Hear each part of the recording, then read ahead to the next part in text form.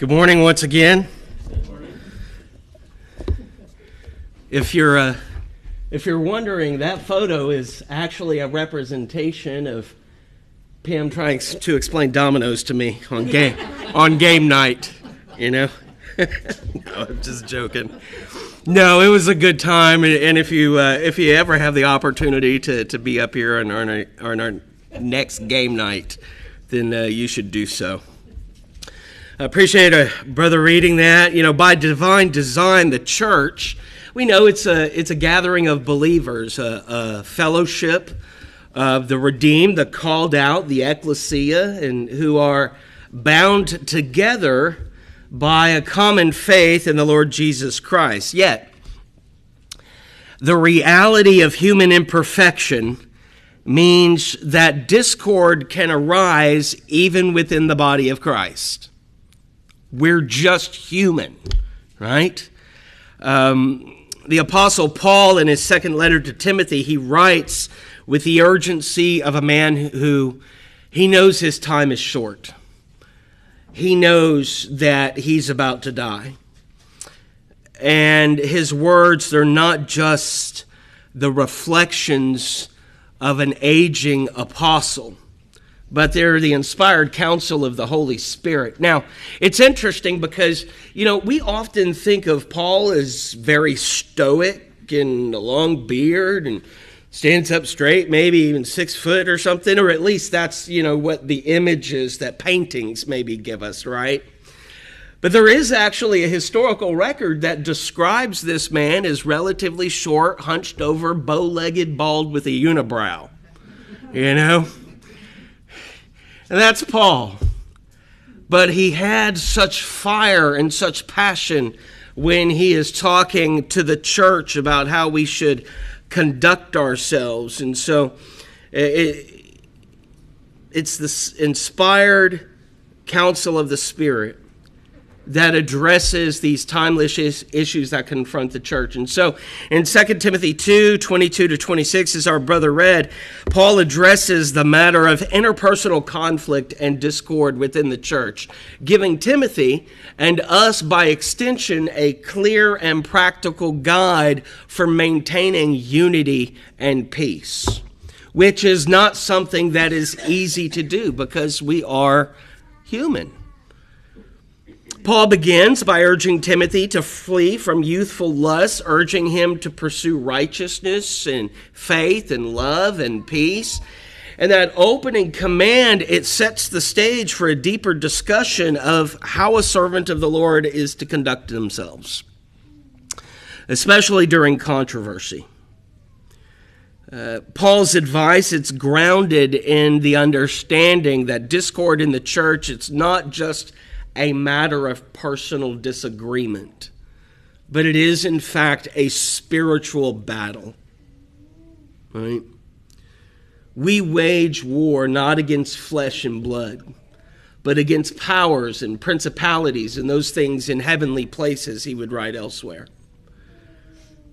It is a spiritual battle. The church, composed of individuals saved by grace, is still subject to the influences of the flesh and the enemy's deceptions. And so that's why Paul doesn't just offer practical advice, but rather spiritual counsel. Discord is often fueled by ignorance, fueled by pride, lack of self-control. In verses 23 and 24, Paul zeroes in on the root causes of many quarrels within the church. He warns against engaging in foolish and ignorant speculations, that they breed strife, and he emphasizes that the Lord's bondservant, by the way, the word is doulos. In many translations, it'll say bondservant, but doulos, the word that's used, actually means slave. Okay? So it's that the Lord's slave must not be quarrelsome, but kind to all, able to teach, and patient when wronged. And the gravity of Paul's words, they cannot be overstated. So in our time, as in Timothy's, the church faces numerous challenges, both from within and from without. False teachings, cultural pressures, personal conflicts, all of those things, they threaten the unity of the body. And so Paul's instructions are as relevant today as they were when they were first written. The Bible is timeless. And they call us to a higher Christ-like standard in how we handle disagreements. And so as we delve into the passage, we're going to explore three main points, as you know, because it's not a sermon if it doesn't have 3 points, right? But three main points to help us understand and apply Paul's teachings on discord in the church. The first is there in verse 23, to avoid foolish and ignorant speculations, knowing that they produce quarrels. Paul begins this section of his letter with a stark warning. Refuse foolish and ignorant speculations, knowing that they produce quarrels. It's kind of the idea that you don't have to attend every argument that you're invited to. You cannot show up to the party, right? The word refuse here carries the idea of deliberately turning away from something or rejecting it outright, not entertaining it at all. The term foolish can be understood as something that lacks wisdom or prudence, while ignorant refers to a lack of understanding, a lack of knowledge. And so you have these things that we are to outright refuse, those things that lack wisdom and lack any understanding or any knowledge. Now, the combination of those two terms, it highlights the nature of speculations that Paul's warning against. They're not just unwise, but they're also uninformed, right? I'm sure that we all at one point have even met people like that are not only unwise, but they are uninformed. And in the context of the church, these things, they often take the form of disputes on secondary issues. Secondary issues, those matters that they're not central to the gospel, but they can quickly become points of contention. Right? How many scriptures or readings are we going to have? How many songs are we going to sing? How long is the sermon supposed to be? What time is class starting? What time is service starting? All of these things, they're not central to the gospel. And yet, because we are people, they can quickly become points of contention and strife. And those disputes are often fueled by pride. Individuals seek to kind of insert their opinion or assert their opinion and their interpretation over everyone else. But Paul, he makes it clear that engaging in these kinds of arguments, it's unproductive. And not only unproductive, but it's actually destructive because they produce quarrels, the exact opposite of what the church is called to be. It's secondary matters. I know people that would have an issue with our song leaders using a pitch pipe. It's secondary. It's not central to the gospel. And a lot of the times it is fueled by people saying, I'm right, you're wrong. And then they get into foolish arguments and disputes. It can even get to the degree to where there's division within the church. I've seen more congregations divide over personal opinion about non-essential matters than I ever have over doctrine. Paul's use of the word speculations is actually telling. Because speculations, they're not grounded in the truth of God's word. They're based on human reasoning. They're often divorced from the reality of Scripture. It's the I think or I feel type of mentality. That's why they're so dangerous, because they can have the appearance of wisdom, but they are in fact devoid of any spiritual value. It might be that someone says, well, I've been a Christian for 40 years.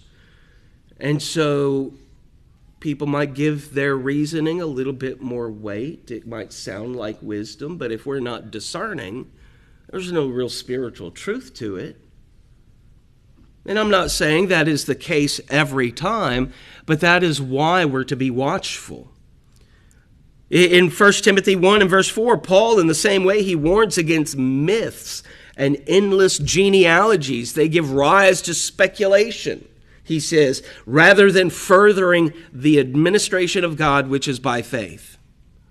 Foolish arguments, disputes, those kind of side matters that don't matter a lick to the gospel at all they do is hold the body of Christ right where it is and prevent it from actually moving forward.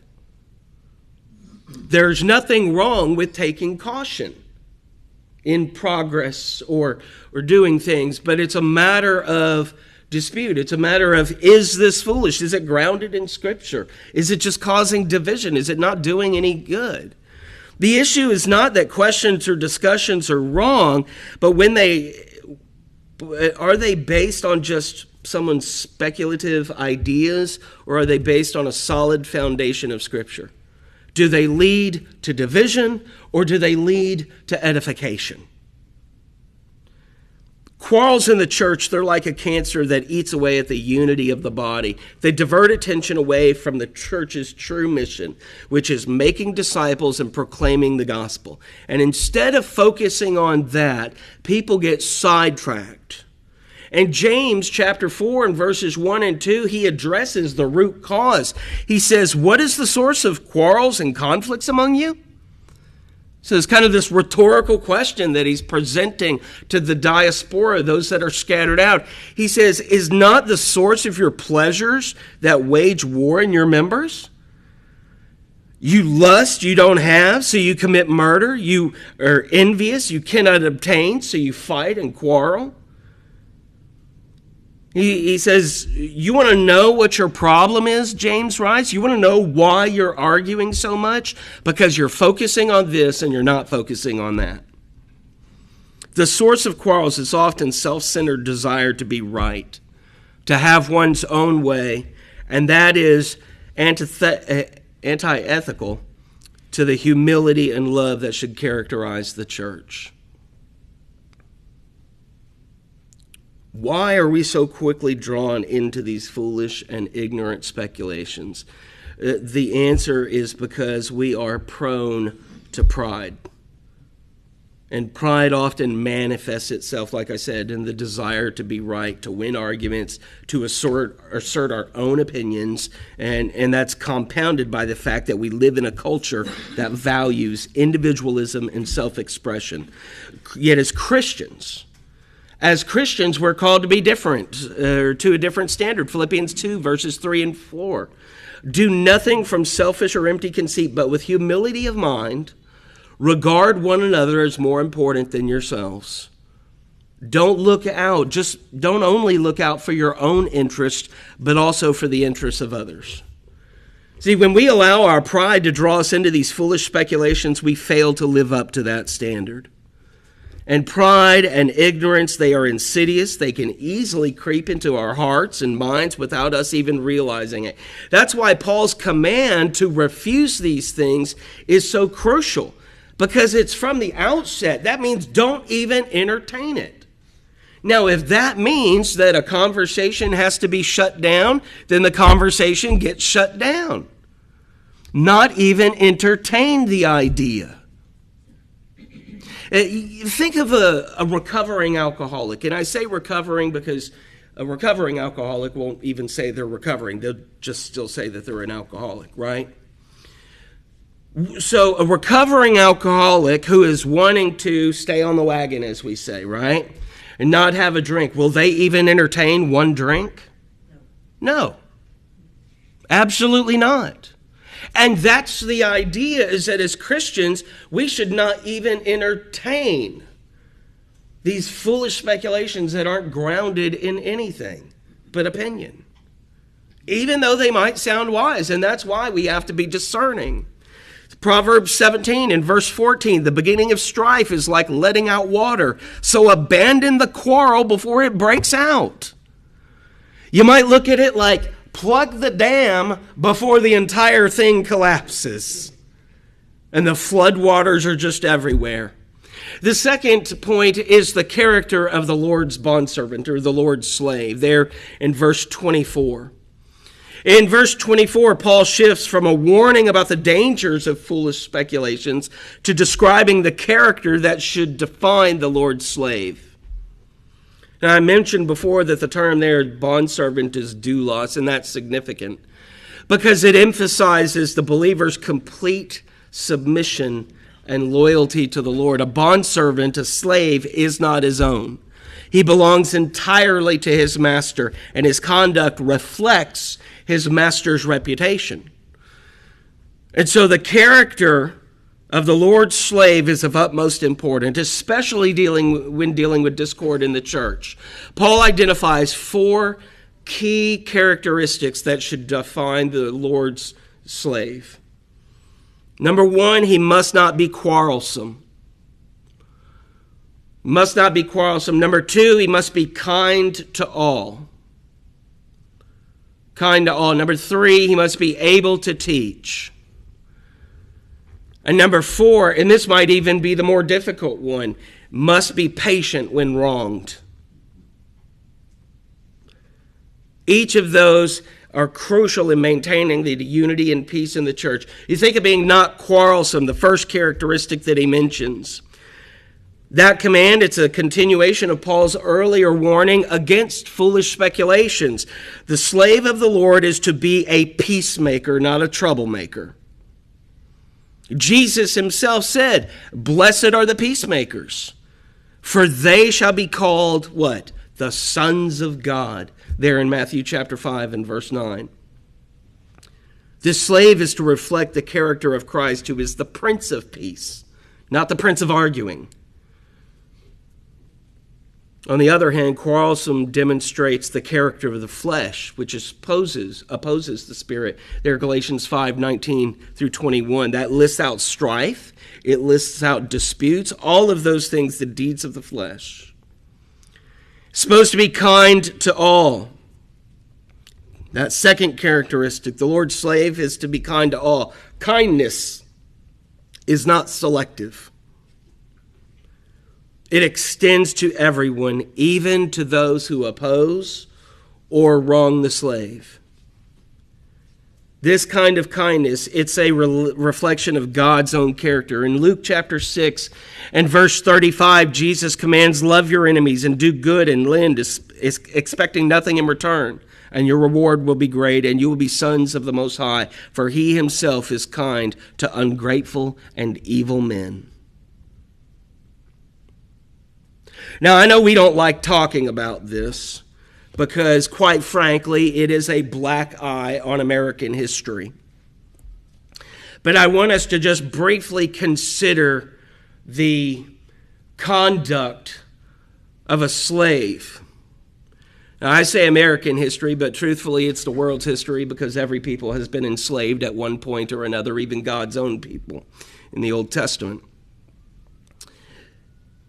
Consider the conduct of a slave, that they were told to act a certain way, just as Scripture tells Christians how we are to behave. And when someone wronged them, no matter how much they may have wanted to throttle that person,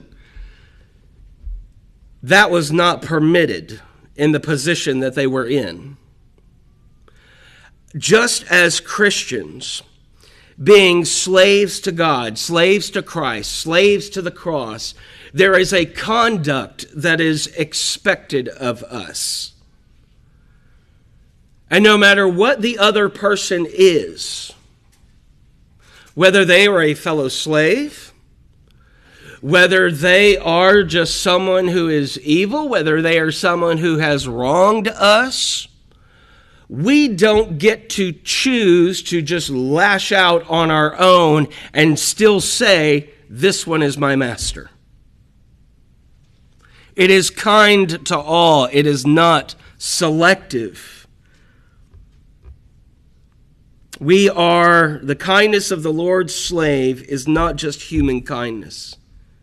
It's a spiritual kindness, empowered by the Holy Spirit, that reflects the love and the grace of God. I mentioned that we wrestle not against flesh and blood. That's one thing that we need to keep in mind when dealing with other people.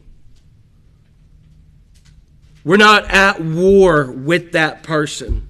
We might be at war with the mindset. We might be at war with the ideology that they hold or the lifestyle that they procure for themselves. But we are ultimately at war with one adversary. We look out at the world and we see like we are a small army against a vast force. No, it's just one. One that we're at war with, the great adversary. The third characteristic is the ability to teach, or the able to teach, rather. The Lord's slave is not only to avoid quarrels and exhibit kindness, but to be a teacher. That implies that the bondservant is grounded in the truth of God's word and can instruct others in the truth. You might tie that to the Great Commission over in Matthew 28, verse 19 and following. The ability to teach is crucial in the context of church discord because many quarrels, remember, they come from misunderstanding or misinterpretations of Scripture. And in 2 Timothy chapter 2 and verse 15, Paul urges Timothy, be diligent to present yourself approved unto God, a workman not ashamed, rightly handling the word of truth. Now let me ask you, if you have, let's say, 10 Christians in a room, and only one of them really studies the Bible, who do you think is going to win the argument? It's going to be the one that studies their Bible. And the reason being is because they can, and I'm not saying they're presenting the Bible in truth, I just said they studied their Bible. Because they can make the better argument. They can twist Scriptures if they're going to twist Scriptures, if they are that type of person and so inclined. They can say things that appear biblical yet are found nowhere in Scripture. And if you don't believe that to be the case, all you got to do is turn on TBN or any of those other religious stations, and you see that's how masses are duped. We need to be able to understand Scripture. Because even if, let's say, you've got 50% of that 10, so 5 know the Bible and 5 don't.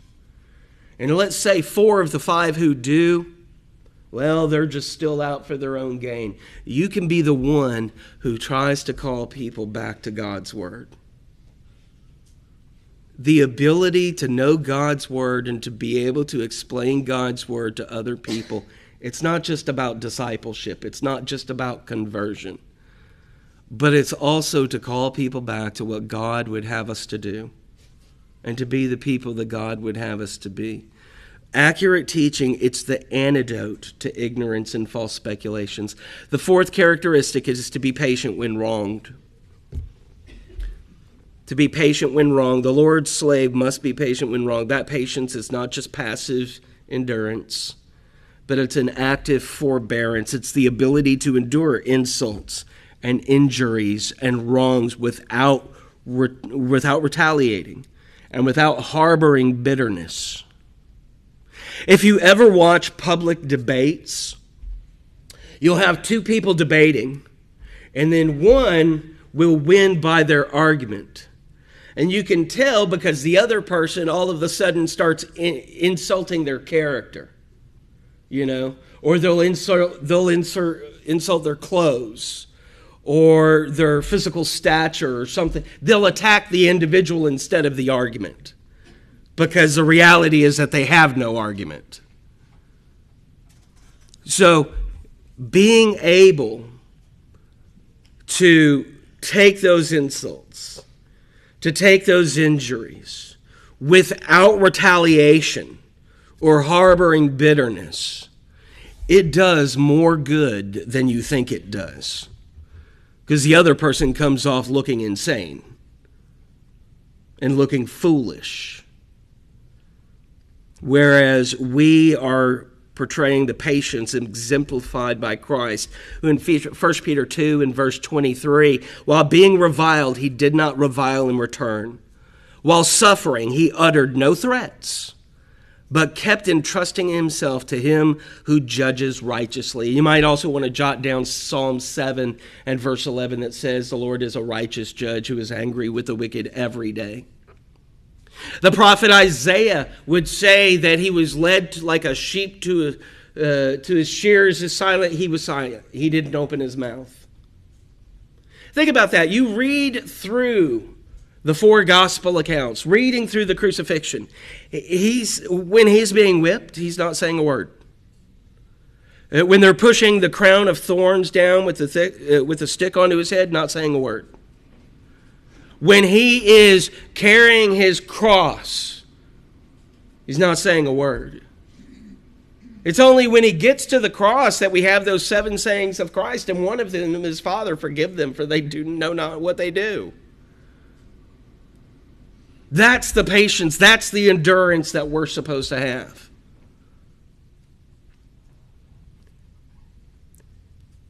You know how it goes, rather be silent and thought a fool than to open my mouth and remove all doubt, right? Sometimes.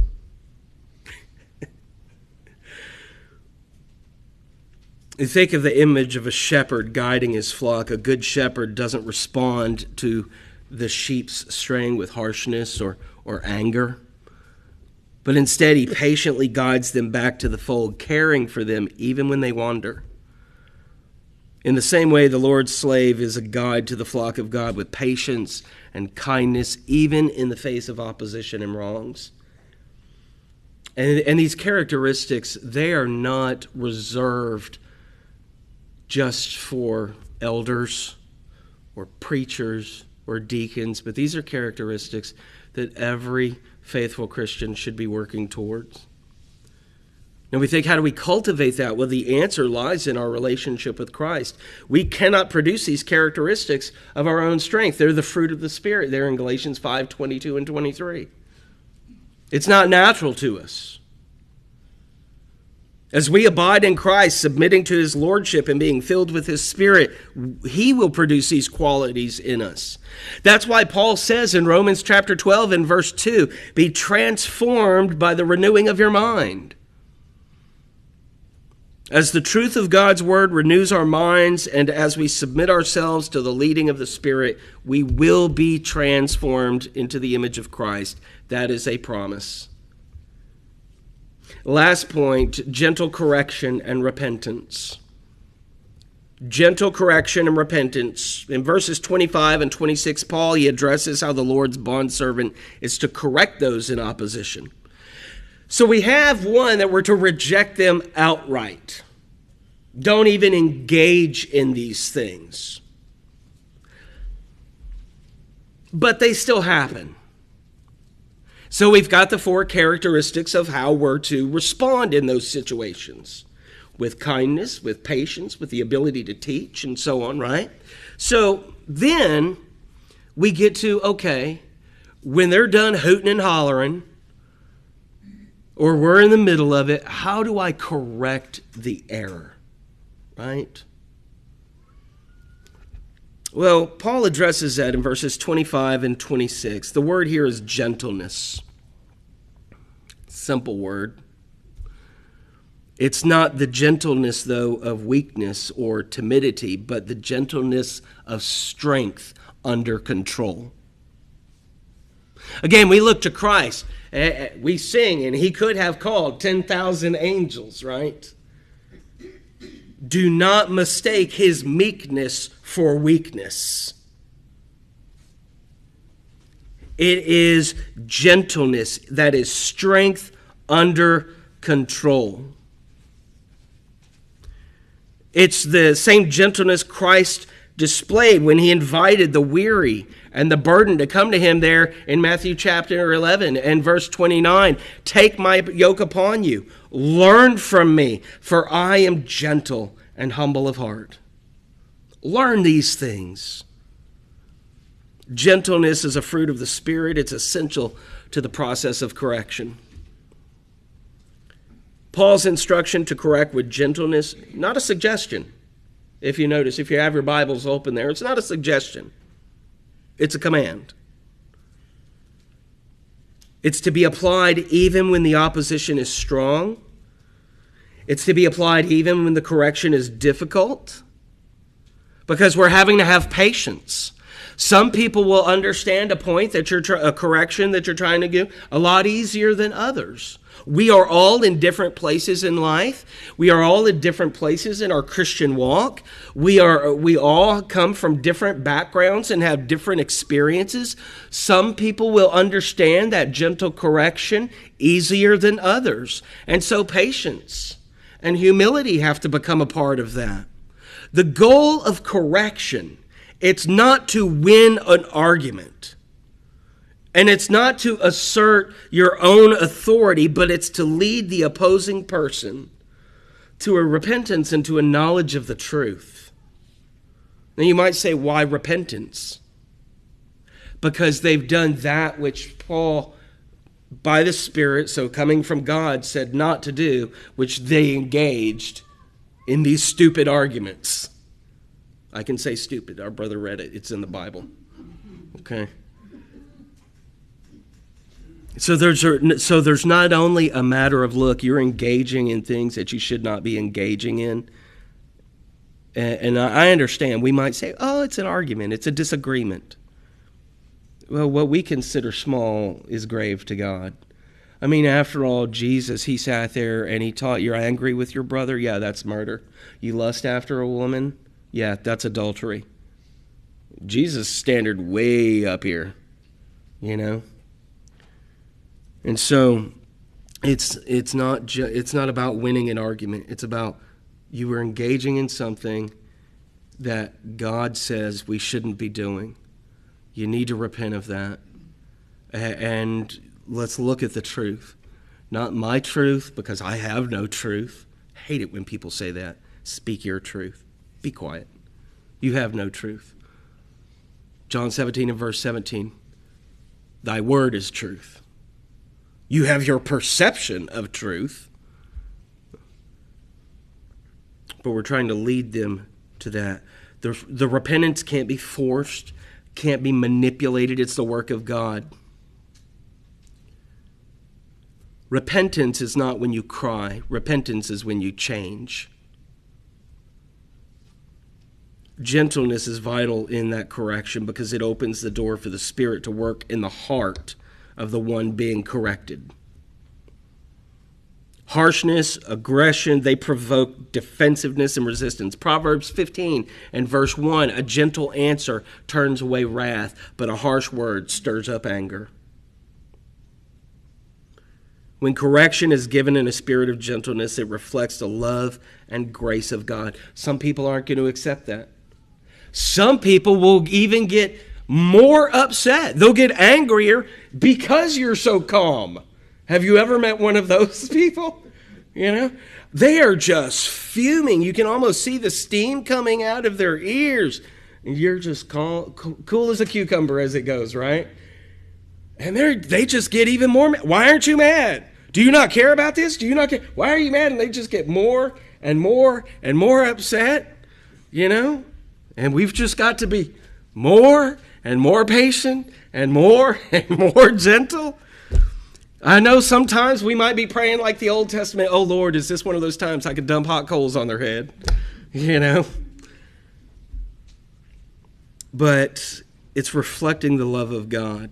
The ultimate purpose, it's not just a behavioral change, but it's a spiritual transformation. Paul desires that those in opposition, he says, may come to their senses and escape from the snare of the devil, having been held captive by him to do his will. Those who oppose the truth, they're not just misguided, they are trapped. They're held captive. The goal of correction is to free them from captivity. Think of a gardener. I've been looking into gardening a lot lately. I guess it's a good time. I mean, it's fall, so maybe I'm wrong. Maybe one of y'all can help me afterwards. But think of a gardener carefully kind of tending to the plants and stuff, right? And when he notices a branch going in the wrong direction, he doesn't just yank off the branch or he doesn't uproot the plant. No, instead, he prunes it, right? And he gently kind of guides it through the lattice work or something, kind of going in the right direction. And it's the same way. In the same way, the Lord's slave is to gently correct those who are in opposition, not sit there and yank them out of the ground or by their neck or anything and start strangling the person. No, is that we're to sit there and we prune off the things that don't work. And we just kind of gently guide in the way that they should go. Our ultimate goal in correcting others, it should be their spiritual growth and their restoration. We might end up in the wrong. And what I mean by in the wrong, we might lose the argument. But again, we're not trying to win an argument. We can lose an argument all day long, but if we gain our brother or sister in Christ, that is all the better. We're trying to help the person grow in their faith into a deeper understanding.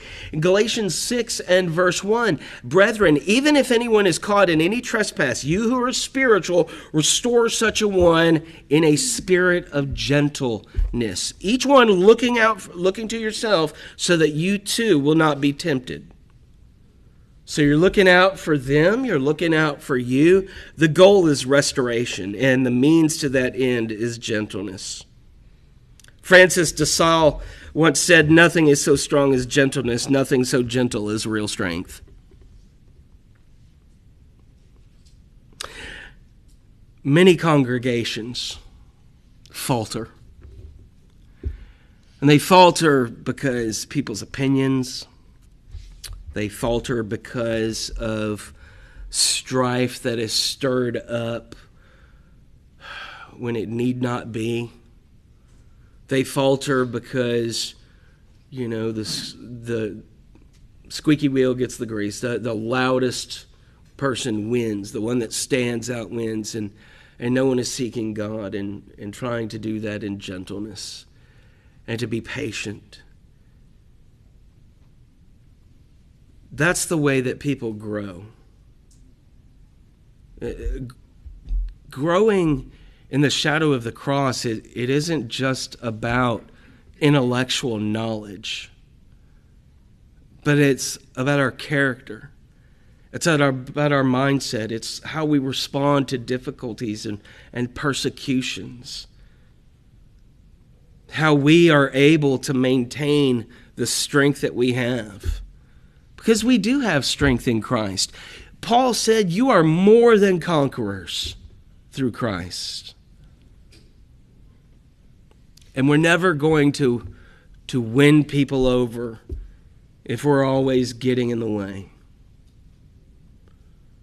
I pray that each of us works on committing these things. Gentleness, teaching others, responding with the truth. Here in just a moment, Brother Perry's going to lead us in our hymn of invitation where you can respond if you need the prayers of the congregation. Pray with you and for you under the throne of Almighty God. If you want to talk about baptism, what it means to be a Christian, we can do that as well. If you want to set up a time and we can talk afterwards, that's fine as well. You'll have an opportunity to do that, but first let's pray together. Our sovereign Lord and Almighty God, we come before you with hearts full of gratitude for the truths through your word. We thank you for the instruction Paul gave to Timothy by the Spirit, showing us how to conduct ourselves as your servants within the body of Christ. Lord, we acknowledge that we are often prone to pride and quarrels, quick to engage in foolish disputes, and slow to extend the kindness and patience you've shown us. Father, we ask for your forgiveness for the times we have allowed discord to take root in our hearts and in our congregations. Lord, we ask that you mold us into the image of your Son so that we might be known for our gentleness, our love for the truth, and our unwavering commitment to the unity of your church. Father, grant us the wisdom to avoid those foolish speculations and disputes that lead to strife, and fill us with the grace to correct those who oppose your truth with gentleness. We recognize, Lord, that we cannot do this on our own. So we ask that your Spirit would empower us, renewing our minds and transforming our hearts so that we might live the lives that are pleasing to you. Father, we pray for your church, our congregation here at Freetown, to shine in a dark world where your truth is proclaimed boldly and your love is demonstrated in every interaction. May we be people who pursue peace, are patient when wronged, and always seek the restoration and growth of our brothers and sisters in Christ. Father, we ask that you would use us, though we are weak vessels, to bring glory to your name and to advance your kingdom here on earth. Father, we pray this in the name of your Son and our Lord and Savior, Jesus, who is the Christ. Amen.